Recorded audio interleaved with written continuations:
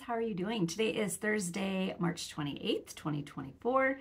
My name is Olivia and this is my YouTube channel, Pumpkin Hollow Quilts. Today's video is an update progress video on cross-stitching and quilting. I do have one finished to talk about. I'm really excited to do today's video, so I hope you guys will stick around and see what I've been up to.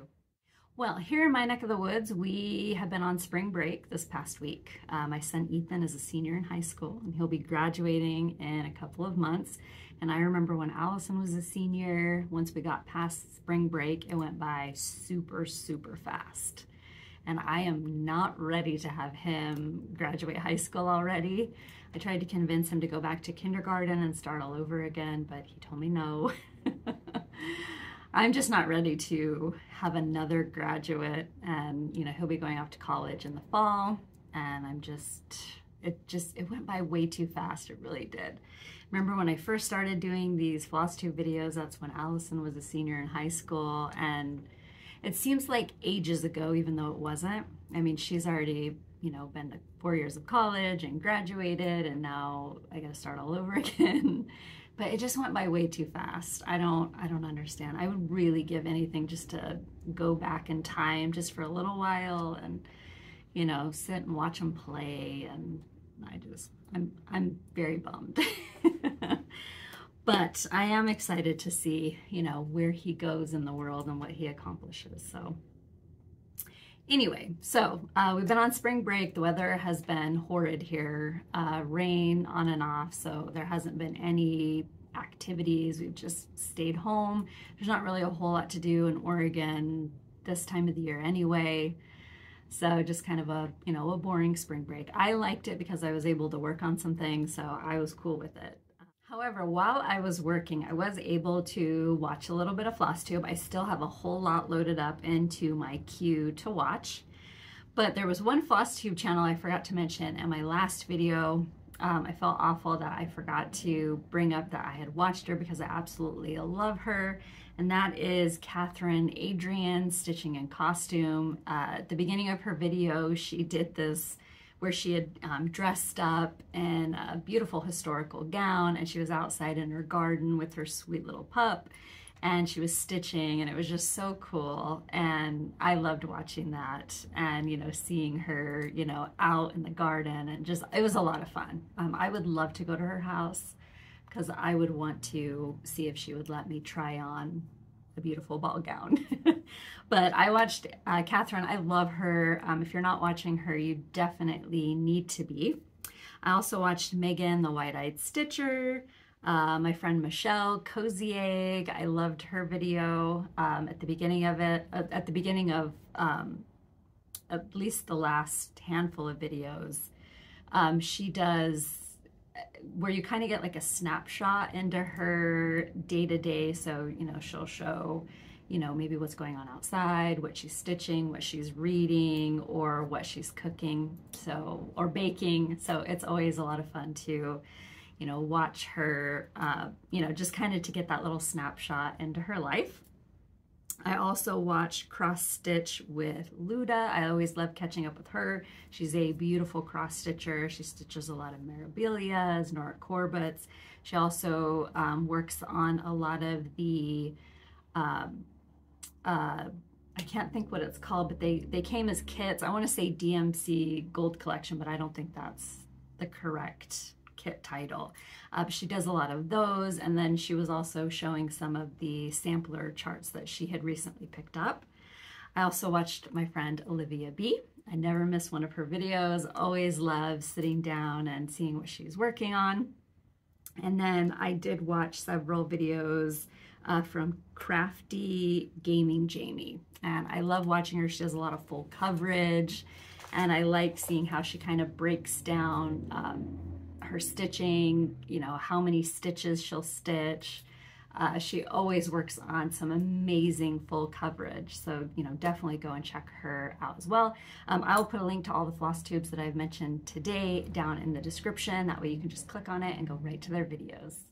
I did have a new start over the past 2 weeks. This one I started on the very first day of spring. I decided to, Michelle Cozy Egg had shared the chart a couple of months ago, and she mentioned that she was going to start it on the first day of spring. So I crashed her stitch along and I decided to start it as well. And that is At Home by Brenda Gervais. I just recently saw somebody finish this and it is gorgeous. I love it. And I cannot wait to spend more time with this one. It is going to hang out in the Mocking Basket of Whips for a little while before I get back to it, but I'm really looking forward to it. I love it. It's just absolutely beautiful. And here is my very sad start. So when I bought the chart and the threads, I bought it thinking that I had a piece of 40 count Vintage Country Mocha, which is what the model was stitched on. I always have a piece of Vintage Country Mocha, or at least I thought I did. And then when I got ready to start this, I did not have a single piece that was big enough. And a Vintage Country Mocha is one of those ones that anything you stitch on it, it's going to look amazing. And definitely it's a good piece to have in your stash. So I definitely need to order another piece of that for some other project down the road. But I did find a piece of 40 count Wren by Picture This Plus. I actually, 123 Stitch had it in stock a few months ago. It's really hard to come by, so when I saw that they had it available, I snapped up a big fat quarter of it. I think this will look great on Wren, and I already love how the stitches look. So at some point I will get back to this because I would like to have it more in my rotation. Next project I worked on is The Houses of Hawkern Hollow by Carriage Samplings. I have been working on this block up here, which is block number 4. I was able to finish my assignment for this month, and my friend Yvette broke this block up into 4 segments. We've completed 3 of 4. So next month I will finish stitching the house and the block will be finished. I'm really looking forward to finally having an entire row of houses complete. And here is my progress. So I love it. Love, love, love that beautiful house. I'm gonna love it even more when I put the roof on and then have the sort of side, the bit of side house that you can see. But I love it. I think it's gonna be my favorite block. I love the color of the house. I just love it all. It's just so beautiful. I definitely would live in that particular house in the Houses of Hawkern Hollow. I love working on this one, and I'm so happy to have the assignment done. Because I spent so much time working on Elizabeth to get her finished, I sort of started to fall behind on everything, and so to get this one done, I was very relieved. So I'm stitching the Houses of Hawkern Hollow on a piece of 40 count Heritage by Picture This Plus, and I am using DMC threads, stitching it 1/2. And here is a little bit of a close-up. I'm sorry if you can hear Fred. I'm gonna keep going. He hears the garbage man outside, and so he's gotta go investigate. So, love this block.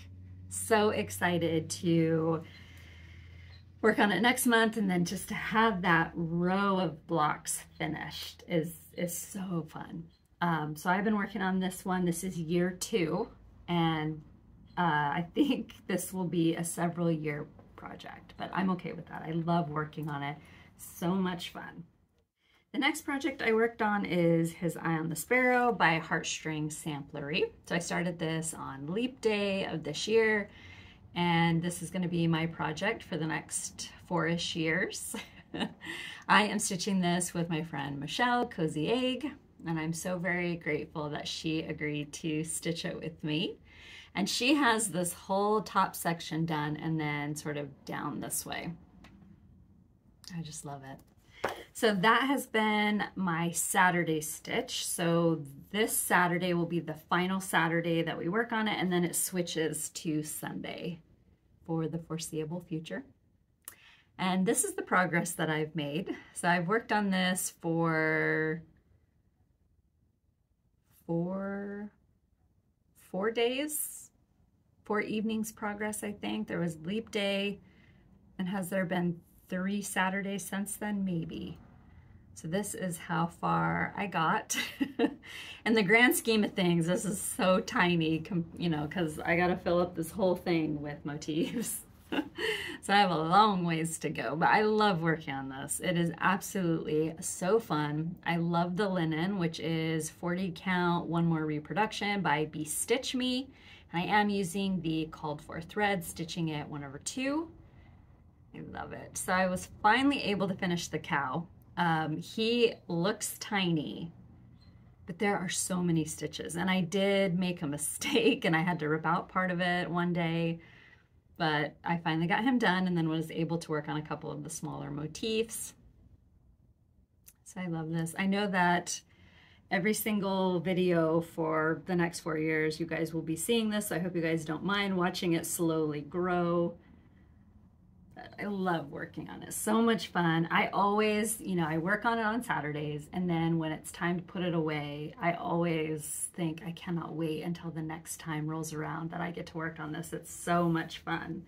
And it'd be nice if on the particular day when I'm supposed to stitch it, I could sit down and just spend hours working on it, sort of get, you know, some more motifs done and get a little bit farther. Hasn't quite worked out yet. It seems like there's always something going on, or you know, I might have it out to work on and then I end up having to do something else. So I'm hoping that, you know, as I go along, I'll be able to dedicating a little bit more time during the evening when I work on it to get a little bit farther along. Because right now I'm only averaging about 1.5 hours in the evenings when I stitch. So I definitely would like to get a little bit more time. My next project comes out of the Hello Autumn book by Teresa Kogut, and it is called Folksy Thomas. So this is one that I am stitching assignments with a group of friends, and I have decided that next month I am going to stitch until it's finished. So it'll be nice to cross this one off the assignment list, but this is how far I got. And I love working on him so much. It's gonna be so stinking cute when it's done. So I only worked on this for 2 evenings, and I basically focused on the vine that you see. So when I pick this back up again, I'm just gonna go for it, and I'm gonna try to get it done. I hope it won't take too many days to do. I remember Elizabeth took about 3 extra days, and I think it was 8 in total, and that definitely put me behind. And I would imagine that this one probably will put me a little bit behind again, but I would love to get this one done. And I love working on him. You know, he's a lot of fun. I love working on him. So I'm stitching this on a piece of 36 count parchment by Weeks Dye Works, and I am using the called for threads, and I'm stitching it 1/2. I love it. The last couple of evenings, I've been working on Sarah Stewart Hardmen by Needlwork Press. So I started this back in November on my birthday, and I'm working on it with my friend Yvette. And because it was my birthday start, she told me I needed to assign the assignments.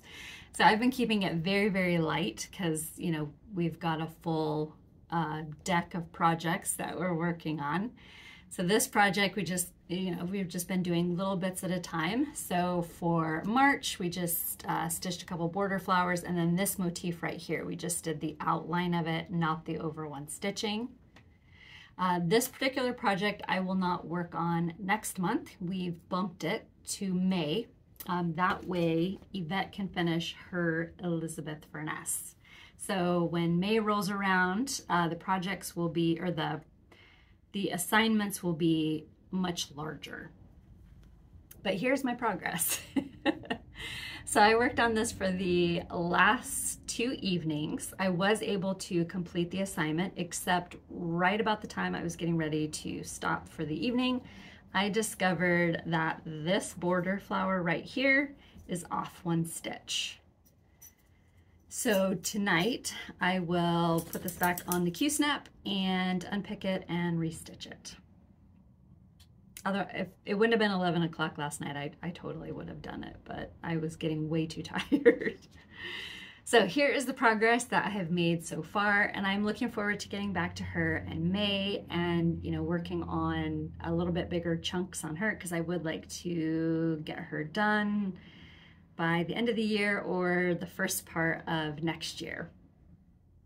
So I'm going to be stitching Sarah Stewart Hardmen in memory of my 2 times great grandmother, so I definitely will be doing some personalizing as I go along. But I love this piece. It's so beautiful, and I've recently seen a couple of people finish her, and it's beautiful, beautiful.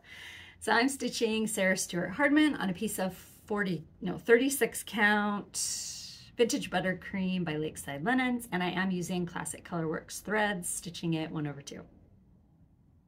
I love her. She's so pretty. Love her, love her.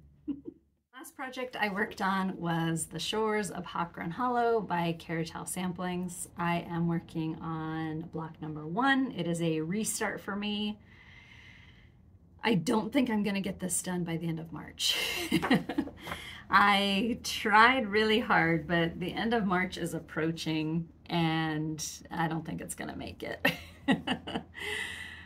So this is the progress that I've made so far, and I've been working on it on Friday nights. A group of us do a Hawkrun Hollow Zoom meetup, and this has been the project that I've been working on.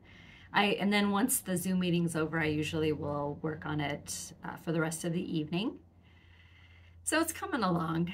I'm down to the water section, so there's just going to be a lot of fill-in, and then of course to complete the block, stitch the words, and then restitch the sun. So we'll see. So I'm stitching this on a piece of 40 count Prairie Grass by Seraphim Fabrics, and I am using the called for DMC that's listed in the chart, and I'm stitching it 1/2. I really love working on it though. I love the linen so very much. If I knew that I could order Prairie Grass from Seraphim and it would come and it would look exactly like this, I would buy more of it because I absolutely love this color. I think it would be perfect for a Halloween piece, a Christmas piece, a winter piece. It's just so beautiful. I love it. Love it, love it. So this Friday, I will be working on Shores again, and you know, if I'm really lucky, maybe I can get the water all filled in because then the words and the sun, it'll go really quick after that. So we will see. My friends told me not to rush, but I definitely feel like I need to get this block done because I'm sure that they are anxious to get back to Shores and start the second block. I did have a finish over the past 2 weeks. This one I started back in February and I just kind of picked it up here and there, and I decided I need to get this done before Easter this year, and that is Spring Awakens by Brenda Gervais with Thy Needle and Thread. So I started this, I think it was the weekend after Ethan's birthday when his friends all came over and spent the night, and I was able to get this bunny completely done, and then after that I've just kind of picked it up when I've had a chance. But I decided it's time to get this done. That way I can have it finished before Easter. So I still need to fully finish it. I'm hoping to do that in the next couple of days. I'm just going to do a pillow finish for the trench bowl, and then I will leave it out until the end of April. Some things will get put away after Easter is over, but a lot of the more spring stuff and bunnies and stuff will stay out until the end of April. So I'm so happy that I have this done. So I stitched Spring Awakens on a piece of 40 count Vintage Country Mocha, and I used a variety of threads. Most of them were the called for, but I did have to substitute out 3 or 4 over dyed, and all I did was kind of match it to what the color of the chart was. So I think the dress on the bunny is supposed to be a little bit darker. Mine ended up being a little bit more tealy, but I do like it. So very, very happy to have this one done. I did get a little bit of mail over the past couple of weeks. This card arrived last week, at the beginning of last week, and I have no idea who sent it to me, but they left me such a sweet note, and they had watched the video I had done a couple videos back where I, you know, things had kind of not been going very well, and I was trying to stay positive. So I had asked everybody to, you know, tell me a funny story or a joke, and so many of you guys did, and I loved reading through all of it. But this particular person had watched that video, and then they sent me this card, and they sent me a pile of jokes and, you know, just like little cartoons and, you know, little cute memes. And it was so fun to read through all of this. I had just the biggest chuckle reading through each and every one of the little things that they had included. And whoever did it took a whole lot of time to, you know, to do this, to print things out and, you know, to cut everything out. And it was so fun to read through all of it. It definitely cheered me up. So I'm definitely going to keep all of these together, and anytime I need a pick-me-up or anything like that, I'm going to definitely read through all of them again. So thank you to whoever it was who sent me that. And she also included this card here. It's a blank card, so I will be able to use it, but it was by Birds of a Feather, and I just loved it. So it's such a fun little envelope to get in the mail, and I have, again, every time I need a little bit of pick-me-up, I just kind of go and flip through. So thank you to whomever took the time out of your day to do that for me. It was so very kind of you, so thank you so much. The Fat Quarter Shop sent me a package of items that are available now for purchase, and I will put a link to the Fat Quarter Shop down below. The first item is a quilt pattern. It's called Color Me Crayons by It's So Emma. It is jelly roll friendly. Next is a quilt pattern called Chantilly. I really love this one. It's so beautiful. So, so beautiful. Poinsettias. So all of these are by It's So Emma. Peppermint Bark, which I am a huge indigo and cheddar fan, and this one is pretty awesome. A quilt pattern called Honey Crisp. Cross Trainer. Daisy Patch. That one is very pretty and very springy. And Early Bird. And there is a new little gadget. It is called Cloth Biddy, and these are 2 magnets. And what you do on your cross stitch, you know, when you've got like a big chunk of linen, you roll it up and then you attach this to the top and bottom, and it holds your linen for you.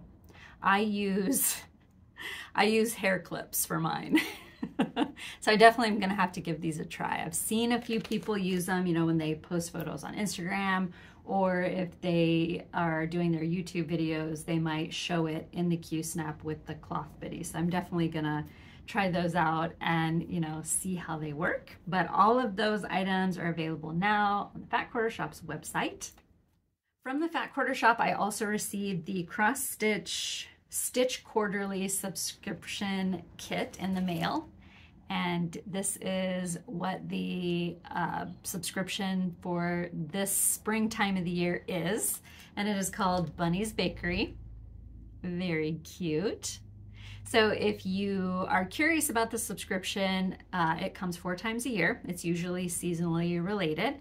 So this would be for spring. And the kit usually has, of course, the chart, the DMC threads. It also comes with a needle. This one has a, I cannot think what they're called, needle minder, and the Ada. It also usually might come with something, you know, a few extras. And for this month, it came with a mini Mad for Plaid project bag. Very cute. And then it always is put in an adorable project keeper. My brain is just like flatlining right now. Project bag. I probably should have eaten lunch. I think that's what's going on. My brain is telling my stomach it's time to eat, and that's all it can think about. But so very cute. In fact, this one I just noticed has a little bunny hair. Very, very cute. So if you're at all interested in the subscription, you can sign up at any time. The next one I'm guessing will be released sometime in the summer, and it'll usually be some sort of a summer theme. So they are a lot of fun to get, just such a cute little kit that comes in the mail 4 times a year. So thank you so very much to the Fat Quarter Shop for sending the subscription kit my way, as well as all of the beautiful quilt patterns and the cloth biddy. If you're at all interested in, you know, checking any of this stuff out, I will put a link to the Fat Quarter Shop's website down below. In my last video, I did have a giveaway, and as always, thank you to everyone who played along. If I call your name, what you will need to do is contact me via email and send me your address, and I will get your prize out in the mail to you. There were 3 prizes up for grabs, and all 3 were mystery prizes, so I'm the only one that knows what's inside each one of the envelopes. The first one was for seasonal or smalls cross-stitch charts, and the winner is Kathy Berry 7219, and that is your YouTube name. I will also scroll it across the bottom. Number 2 was for the mystery package of samplers, and the winner is Donna Hudson 2067. And number 3 was the mystery quilt patterns, and the winner is Terry Croixton. I'm pretty sure I gloriously mispronounced your name. 3136. And again, I'll scroll it across the bottom. Congratulations to all of the winners.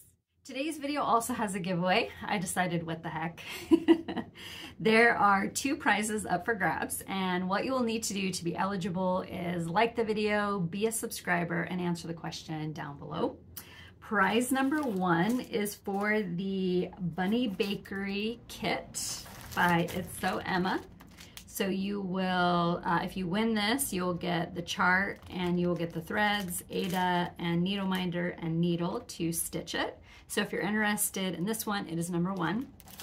And number 2 is for all of the quilt patterns that I just showed that arrived from the Fat Quarter Shop. So if you're a quilter and you love quilt patterns, this prize is for you. So this will be number 2.